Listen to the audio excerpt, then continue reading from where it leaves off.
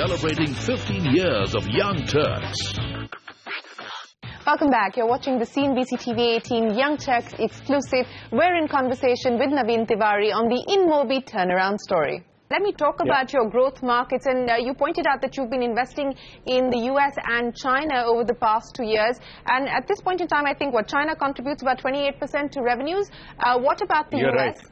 And you know, Indonesia, Australia and India.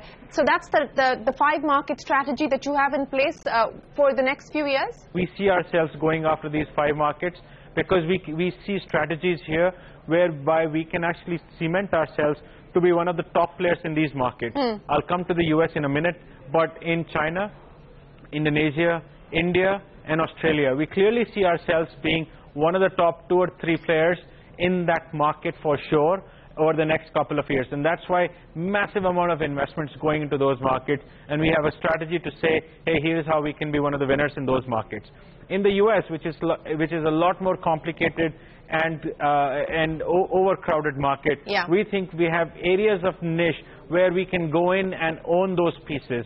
So we are going very, very heavy on video advertising. We're going very heavy on remarketing based commerce advertising, and we think those are niche areas where we can actually own a very significant portion even in the US as a market, and therefore we think even in that market, extremely large, we'll actually have a very strong foothold over the next couple of years. You know, just a quick point on China, and I don't mean to scoff at the success that you've enjoyed in China, Naveen, but would you say that that's largely on account of the fact that the big boys have been kept out of the Chinese market? Yeah, you're right. Look, there is no hiding the fact that Google and Facebook are not present there, but let's not also undermine the presence of Tencent, Baidu and Alibaba in that market. They're extremely, extremely strong in that market. Frankly, the reason why Google and Facebook are not in that market are because of those 3 companies.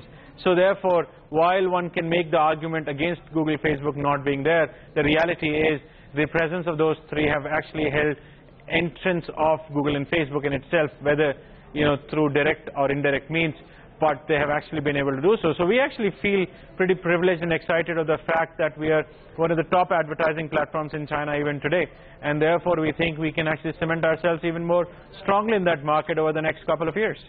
Let me now pick up on some of the other issues that you talked about, and you talked about giving up on the products that didn't work out for you. Now you had this big launch in San Francisco, the MIP platform that you launched, and that hasn't really worked out as one of the key bets that you were hoping in the way that it would.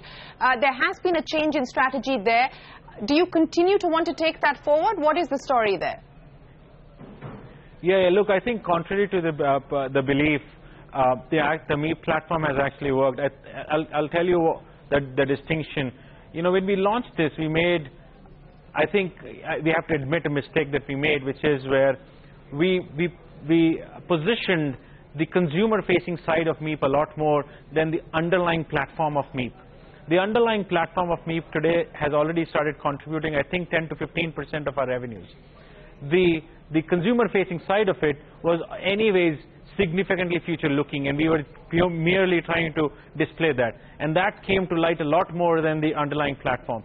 So while that still remains, the platform is, we had to get rid of the name, and therefore we market that as a remarketing platform right now, and that's doing significantly well globally. But that's not the product that we did give up on. We gave up on products that never even saw the light of the day, that never even came out, because they were not going to essentially make sense for us. And we had teams of about 5 to 10 people that were actually working on it, and they all felt excited about those kind of products. We just didn't feel that we would be able to do justice to those things coming out, and therefore we had to say no to it. The other thing that you talked about, Naveen, was that you don't want to rely on external funding. Now, the last round of funding was in 2011, and that's when you raised $200 million from SoftBank. You may not need the funding at this point in time, but are you looking at raising funds? Look, I would put this into 2 buckets, right? One is, I actually think most of the technology startups should be able to become sustainable with the level of capital that we got. Now, going forward, looking for capital would basically be on our terms. Now, there are many things that one can do as an organization where we don't need the capital. We may want it, or we may get it, then we will take it. Would be to essentially do acquisitions. If we start talking about how we look at the future, we think that there are a lot of changes that are happening in the advertising landscape, and it's a great opportunity for us to essentially acquire a lot of companies. We haven't yet done so over the past 2-3 years, but we think that could be a great opportunity for us. So will 2017 now, be a big year for you on the acquisition front? And where would you be looking at these acquisitions? Will these be geography-specific or capability-specific acquisitions that you would look at? Yeah, look, I think it's hard to say. A lot of these are slightly more opportunistic in the way they are. But what I could tell you is between 2017 and 2018, we would certainly look at doing few acquisitions. And they, by the way, span across both. They span across geography and they span across capabilities. I would argue that they kind of have started to go, hand in hand a little bit. We'll see what comes out, but that certainly is on the cards. Naveen, what is the situation as far as the cash on books is concerned? At the end of March of 2015, it was at about 30 million. And also, in terms of the debt position, about 60 million, any concerns and worries on the debt front? No, we have enough cash to service our debt if we want to any day we want. We just don't, there's no need to do it. That's why debt is there, so it helps you give the leverage that you want. And so, yeah, look, cash on balance is not even a concern for us. Is this turnaround sustainable, Naveen? Have you been able to get rid of the non-core stuff that you wanted to get rid of, restructure enough to be able to make this turnaround sustainable? Because that's the question everyone's asking, given what we're seeing in the Indian startup landscape at this point in time. Yeah, look, precisely for that reason, we never came out with this earlier. We didn't want to talk about this earlier. We kept it under wraps for a long period of time. We wanted to be convinced ourselves. We saw great signs of it. We are convinced that it's sustainable. We are seeing signs of sustainability clearly. So we are happy with the way it is. Yeah, we should see this being sustainable for us for sure. So Naveen, by the way, I think on the point on the Indian ecosystem, it's important that many companies look at becoming profitable, because as an entrepreneur to different entrepreneurs, I can tell you, it's an amazing feeling to be profitable and not be, be reliant on others in trying to grow yourself. I'm sure it's been a lot of sleepless nights over the last 2 years, Naveen, for you, and I would imagine that that's the case across a lot of startup boardrooms at this point in time in India. What is it? What is that one thing that you would like to share with entrepreneurs who are going through exactly what you've been going through? People around you, as an entrepreneur, people around you will tell you how hard growth would be if you try and force yourself towards profitability, and that is a completely you give it a lot more value than it is important for. The growth does not get suffered as much if you do it rightly and smartly. You need to be extremely prudent about the way you do it, and so therefore that argument one should not take. I think it's an overused argument that growth will get hampered if you look for profitability. It's a completely overused argument. So the road to profitability has been achieved. What about the IPO plans, Naveen? We've spoken about this in the past as well. Is the IPO on the horizon? Look, I don't know what horizon means, but if you ask me, we would look at probably something of that. Yeah, absolutely. Then it should be on the cards, probably. The advertising space is not well understood in the country today. In general, it's a very complex space, the advertising technology space. Now, in that space, by the way, if you look globally, there is Google, Facebook, the guys who are above $1 billion. Yeah.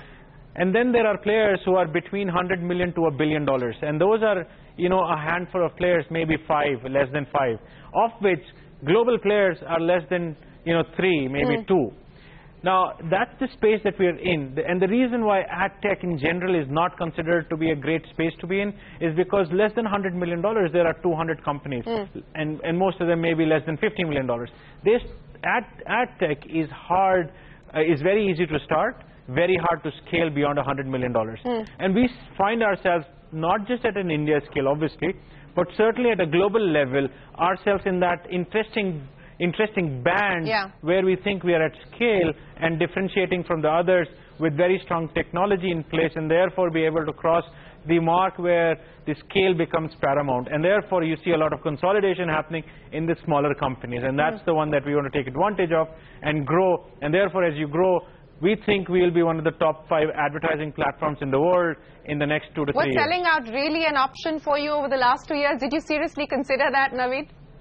Well, it did start to cross the mind a couple of times because of the you know, things being tough, and you are trying to figure out how to get out of those scenarios. So it does cross your mind. And you know, I was reflecting. I was talking to an international player, and he was, you know, obviously a renowned player and plays really well. And he's saying, look, as players, we also kind of go through these phases where you know, you're doing really, really well, and then suddenly you have a slight slump, and you question yourself. And I think every one of us goes through that phase, and you come out of it, and you are much stronger, and you're fitter, and you kind of do it better because you know what didn't work right. And I think that's where we are right now. Well, Naveen Tewari here is wishing you and the team at InMobi the very best of luck. We hope that the lessons that you've learned over the past 2 years will ensure that the growth that you now see is going to be sustainable. Thanks very much for joining us on CNBC TV 18, sharing your story with us when you started InMobi in 2007 and today as you've turned profitable. It's always a pleasure. Thanks very much indeed. With that, from all of us here on the Young Turks team, goodbye and many thanks for watching. Celebrating 15 years of Young Turks.